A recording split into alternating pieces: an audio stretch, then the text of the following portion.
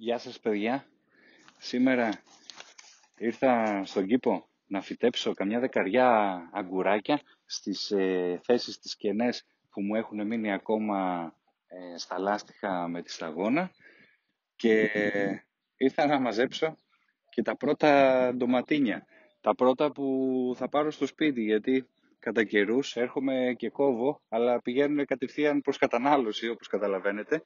Έχω δοκιμάσει αρκετά από τα πρώτα που έδωσαν και είναι πολύ γλυκά, είναι μέλι. Από τις πιπεριές μας έχω ξεκινήσει και έχω πάρει ήδη κάποιες από τις κέρατο και τις πράσινες και έχουμε σε αναμονή αρκετές φλωρίνες που έχουν δέσει χαμηλά στο πρώτο του σταυρό, αλλά θα περιμένουμε λίγο ακόμα για να πάρουν το χρώμα τους. Εδώ όπως βλέπετε φύτεψα και τις υπόλοιπες πιπεριές μας, κόκκινες, κίτρινες και πορτοκαλί, τις πλατιές. Και από αυτή τη σειρά συμπλήρωσα και τις υπόλοιπες ντομάτες. Είναι ποικιλία σε Pink World. Είναι η ρόζι ντομάτα που είναι πολύ γλυκιά στο φαγητό. Στα ντοματίνια, τα τσέρι στις αρχές δεν κόβω όλο το τσαμπάκι τους. Κόβω τα πρώτα φρούτα από πίσω που έχουν ήδη ωριμάσει και θα αφήσω να γίνουν για λίγο διάστημα ακόμα τα πιο χαμηλά για να τα πάρω αργότερα. Αυτό που μου έχει κάνει εντύπωση φέτος παιδιά είναι τα βελανίδια. Έχουν τέτοια ανάπτυξη. Κοιτάξτε εδώ σε μία ρίζα. Κοιτάξτε τι μέγεθος έχει. Έχουν πάρει τα πάνω τους πολύ καλά. Και μετά τις ντοματούλες θα πάρουμε και τα κολοκυθάκια μας. Αυτό έχει παχύνει πολύ. Τα κολοκυθάκια παιδιά δεν τα προλαβαίνω. Κάθε μέρα κόβουμε 6-7. Άλλα λίγο μικρότερα, άλλα λίγο μεγαλύτερα. Και τα αγγουράκια μας για σήμερα.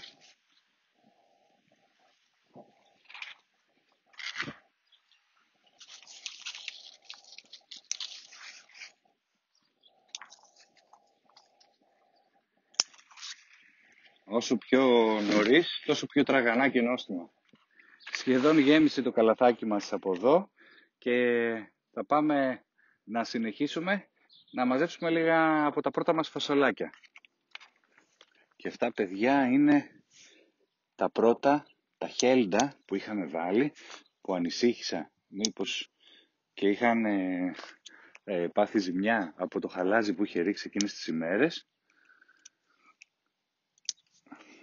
Θα πάρουμε το πρώτο μας φαγητό σήμερα από αυτά. Είναι αυτά που έχουν δώσει πρώτα.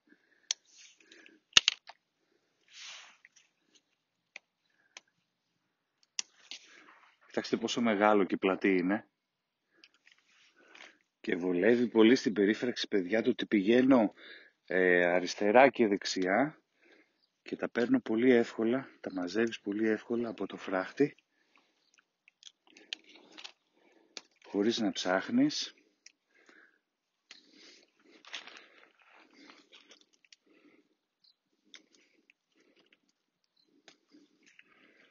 Και μπορείς να πάρεις τα περισσότερα από τη μία πλευρά, δηλαδή και τα από εκεί. Καθώς το άνοιγμα στο φράχτη είναι μεγάλο και το χέρι σου χωράει, είναι πολύ βολικό. Τώρα που θα πάρουμε τα πρώτα, θα δώσουμε στο φυτό την όθηση να παράξει και τα υπόλοιπα λουλούδια που έχει δημιουργήσει και να επιταχύνει την παραγωγή στα φασολάκια. Και εδώ παιδιά τα μπαρμπούνια μας τώρα ξεκινάνε και γίνονται. Αυτό είναι από τα μεγαλύτερα, αλλά δεν έχει τόσα πολλά όπως τα πρώτα που κόψαμε, τα χέλντα. Είναι ελάχιστα. Ίσως θα αφήσουμε λίγες μέρες ακόμα, 3-4 μέρες για να έρθουμε να μαζέψουμε τα πρώτα. Αυτό είναι το καλαθάκι μας για σήμερα. Έχουμε τα φασολάκια που θα δοκιμάσουμε για πρώτη φορά φέτος από αυτά που βάλαμε και αύριο θα πάμε να συνεχίσουμε να ανοίξουμε τους πύργους της πατάτας. Και σήμερα παιδιά έχει κλείσει 92 μέρες οι πύργοι της πατάτας από τη στιγμή που πέταξαν τις πρώτες φύτρες τους οι πατάτες. Τώρα τα έβγαλα αυτά.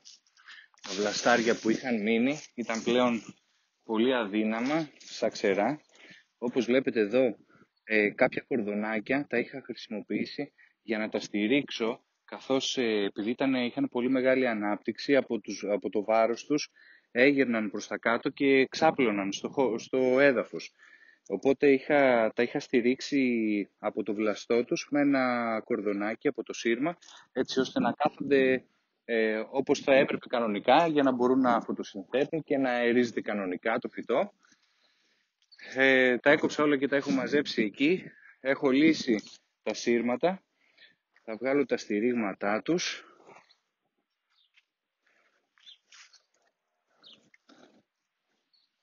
Αυτό που με βόλεψε πολύ, παιδιά, είναι, θα σας δείξω, που έχω στρώσει μια παλιά μοκέτα που είχαμε.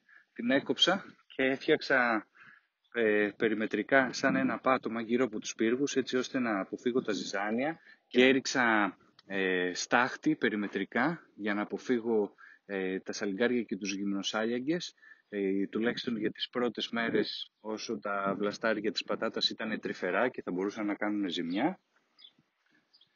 Και εδώ τώρα έχω τσεκάρει στο πρώτο στρώμα και έχει πατατούλες μέσα. Αυτή είναι η ποικιλία ζέρλα σε αυτόν. Αλλά δεν θα τον ρίξω κάτω, παιδιά, όπως τις προηγούμενες φορές, γιατί ταλαιπωρούμουν χωρίς λόγο. Θα προσπαθήσω να βγάζω λίγο τα στρώματα, ξεχωρίζοντας εκείνη τη στιγμή τις πατάτες από το χώμα. Το χώμα θα το συγκεντρώσουμε εδώ δίπλα, και τις πατάτες θα πάρω τα τελαράκια που έχω εδώ για να τις ρίχνω κατευθείαν μέσα.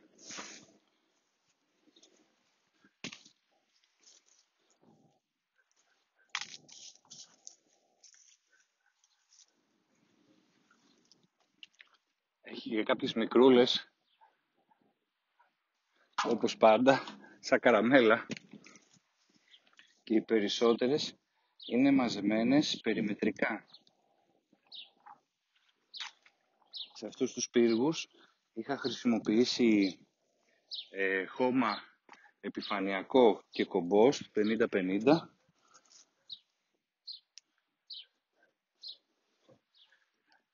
Και, παιδιά, δεν ασχολήθηκα ούτε μία φορά με τα ζυζάνια για να ξεβοτανίσω, ούτε για αναχωματισμό που χρειάζεται συνήθως η πατάτα. Σίγουρα μπορεί στο χώμα να πάρουμε περισσότερη παραγωγή, σπέρνοντάς τη δηλαδή στο χώμα το πατατόσπορο, αλλά σίγουρα με αυτόν τον τρόπο είναι πιο ξεκούραστα. Δεν δεσμεύουμε χώρο στον κήπο μας για την πατάτα, καθώς δεν κοστίζει ούτε 1,5 τετραγωνικό και δεν θέλει καθόλου ασχολία, δεν χρειάζεται καθόλου να μεριμνήσουμε. Επίσης το χώμα θα είναι έτοιμο και για την επόμενη χρήση, καθώς θα το ρίξουμε μέσα στο χώρο που φτιάχνουμε το κομπόστ. Νομίζω πως έτσι είναι πιο βολικό από ότι να κατέβαζα τον πύργο κάτω όπως έκανα τις προηγούμενες φορές, γιατί δεν αναγκάζομαι να είμαι σκυφτός και βγάζω τις πατάτες από πάνω προς τα κάτω. Μόλις ήρθανε και οι ενισχύσεις μου, θα αναλάβει ο Τόμι το δεύτερο πύργο και σιγά σιγά πάμε προς τον πάτο. Νομίζω έχω 2 στρώσεις ακόμα. Νομίζω ότι τελειώσαμε. Δεν νομίζω να έχει άλλες κάτω.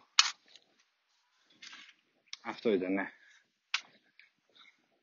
Και αυτός ο πύργος με τη ποικιλία ζέρλα είχε περίπου Από ό,τι τα υπολογίζω, επειδή αυτά είναι και λίγο παραφορτωμένα, πρέπει να είναι γύρω στα 12 κιλά το καφασάκι. Μαζί με αυτές πρέπει να είναι γύρω στα 30 με 35 κιλά. Έτσι τα υπολογίζω. Εσύ Θωμούλη? Αυτό είναι το μεγάλο. Έχεις και εσύ σίγουρα 15 με 20 μέχρι τώρα. Έχεις και κάποιες ολόγυρα. Αλλά νομίζω ότι αυτός ο πύργος με την ποικιλία ζέλα θα έχει πολύ περισσότερες εν τέλει. Φαινόταν και από τα φυτά το πόσο ζωή είχανε, πόσο ζωηρό ήταν το φύλλωμά τους και πόση ένταση είχαν έτσι στην απόδοση, στα άνθη τους γενικά. Φαινόταν δηλαδή από την εξέλιξή τους ότι θα έχει πολύ περισσότερο καρπό η ζέρλα. Και εδώ νομίζω ήταν οι τελευταίες. Ρίξει μια ματιά Θωμούλη μήπως έχει πουθενά γύρω και νομίζω ότι τελειώσαμε. Αυτό ήταν λοιπόν. Δεν τα πήγαμε και άσχημα και με την πατάτα. Έχει περίπου, η Everest βέβαια δεν τα πήγε και τόσο καλά, αλλά η ζέρλα νομίζω ότι πήγε αρκετά καλά, έπιασε γύρω στα 30-35 κιλά και καμιά 15 κιλά έπιασε η Everest. Λοιπόν, και του χρόνου να είμαστε καλά τώρα για να ξαναβάλουμε. Έτσι Τόμι? Ευχαριστούμε που παρακολουθήσατε. Κάντε εγγραφή στο κανάλι μας και πατήστε το καμπανάκι για να λαμβάνετε ειδοποίηση κάθε φορά που ανεβάζουμε βίντεο. Να είστε καλά.